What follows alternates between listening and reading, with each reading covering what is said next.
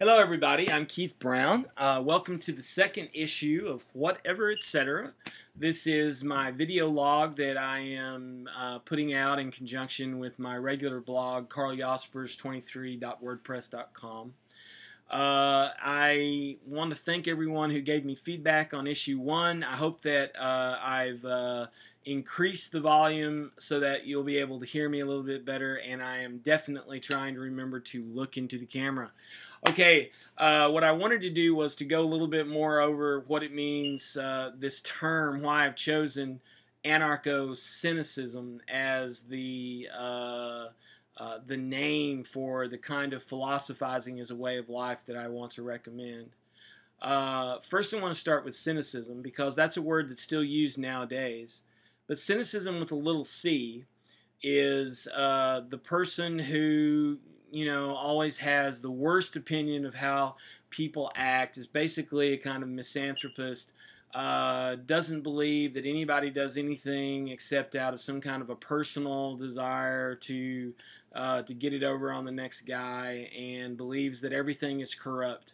While some of these strains can be stretched back to the ancient cynics who had good philosophical reasons for thinking this, the cynic nowadays is basically, with a little c, the cynic nowadays is basically the person who gives you the worst opinion possible about the motivations of why something might happen, and when you say that they're being cynical, will always retort, "No, I'm being realistic. You're being naive."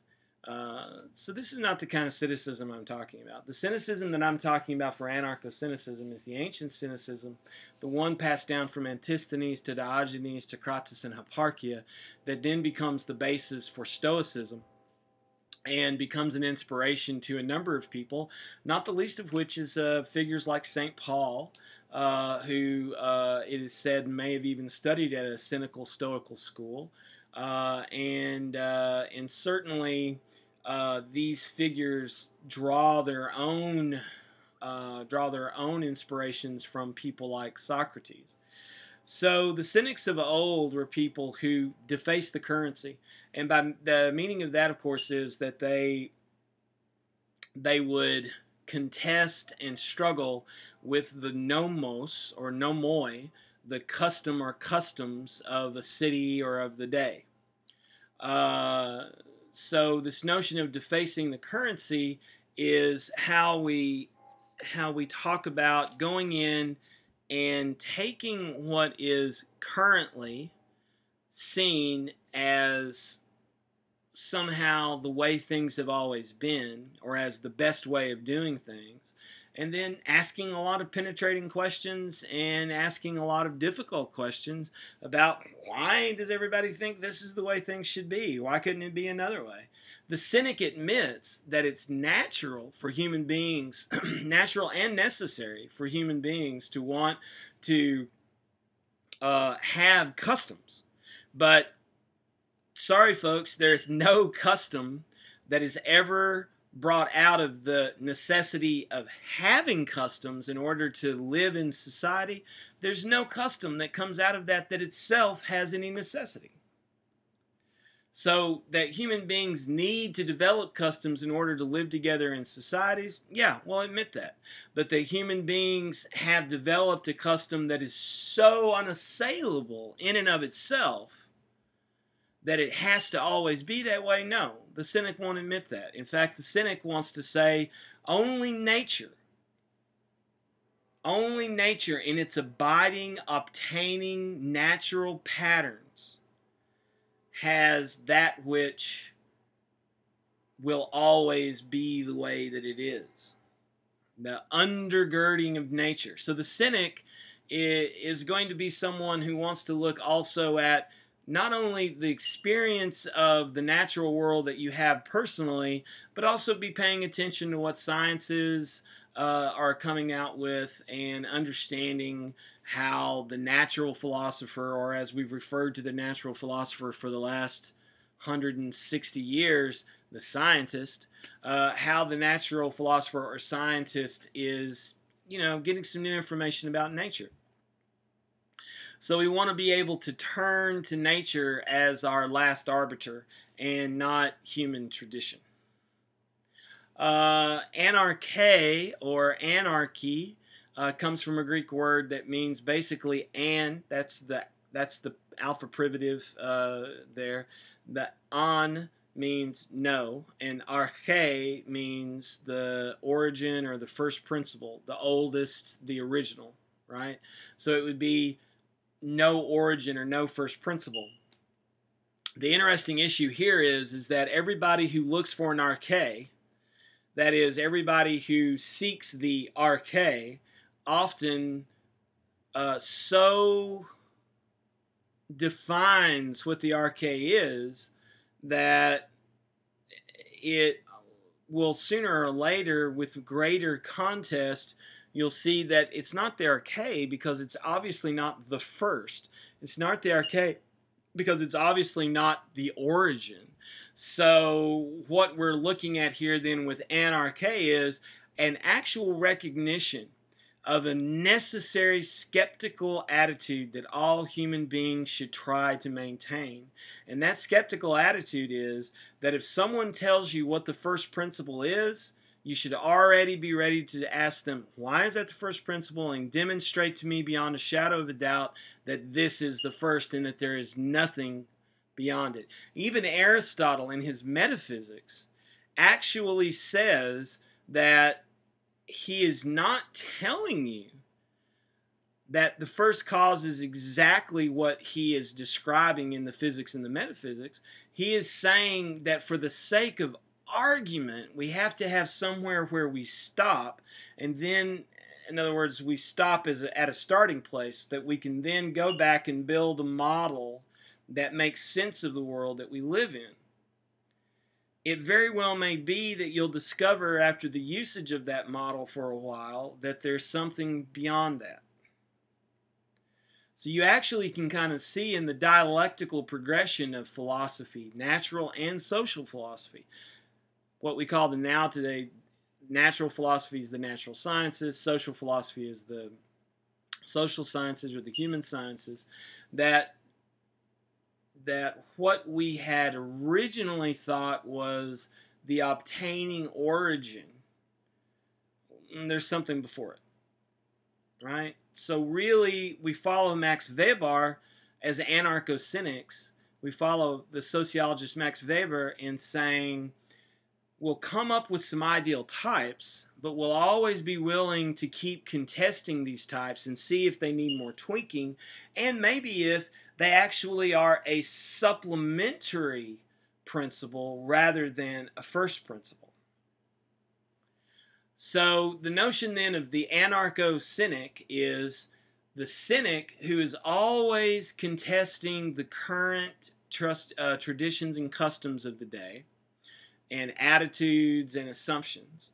And the anarchist in the philosophical sense, not of a violent chaos wielder, but the anarchist who humbly understands that all first principles that are put forward only for the sake of trying to clarify what we see going on around us, and that they're always open to reinterpretation because we never actually have the origin. We never actually have the first principle. Whether you want to call it God or cosmos or nature or the first or the good or the encompassing, whatever it is, if you get too exact of a definition of it, you've already started losing the game. So anarcho-cynic, the one who contests the traditions of the day, including traditions of the arche of the first origin, and who humbly with Socrates admits, I know that I don't know nearly as much as I think I do.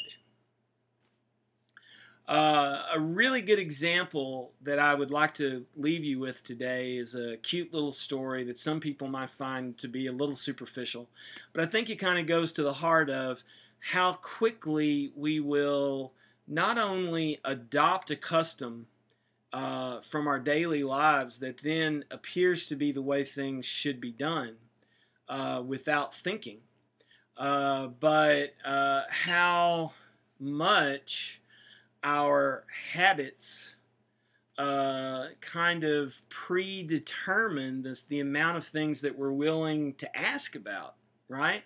So the cynic, the anarcho-cynic is a disruptor. The anarcho-cynic is someone who disrupts the usual flow of the current, right?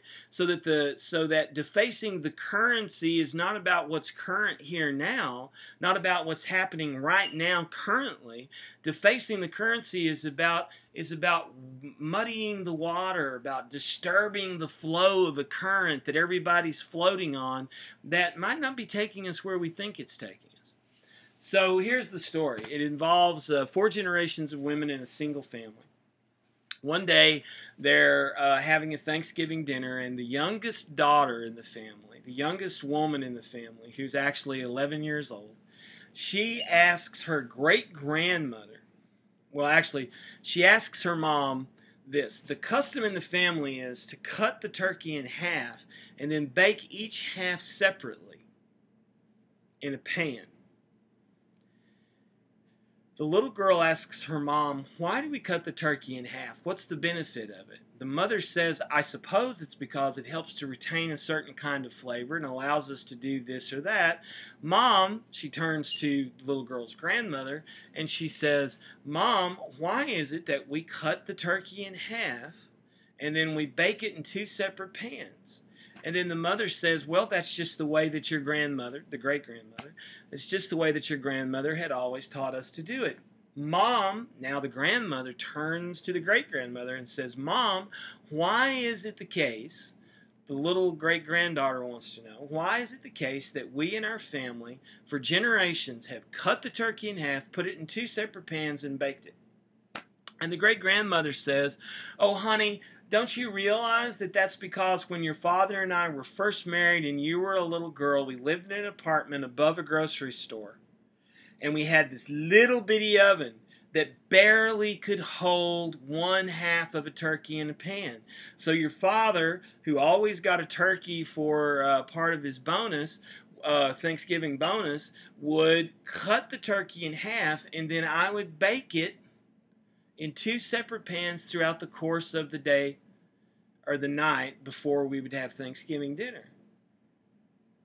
And this was all quite funny to the little great-granddaughter, who was, at the moment that the great-grandmother was explaining all this, the little great-granddaughter was helping her mother put 1/2 of the turkey in a pan in one of the ovens that they owned, an oven that would actually have been big enough for like a 30-pound turkey, no problem, and then putting in the second pan into a second oven, because by the 3rd generation of this family, they had actually achieved to a point where they had 2 ovens in the kitchen, and both ovens were big enough for a 30-pound turkey. This, to me, is a wonderful example of how human beings adopt a custom as their own and then think this is the way things are supposed to be done.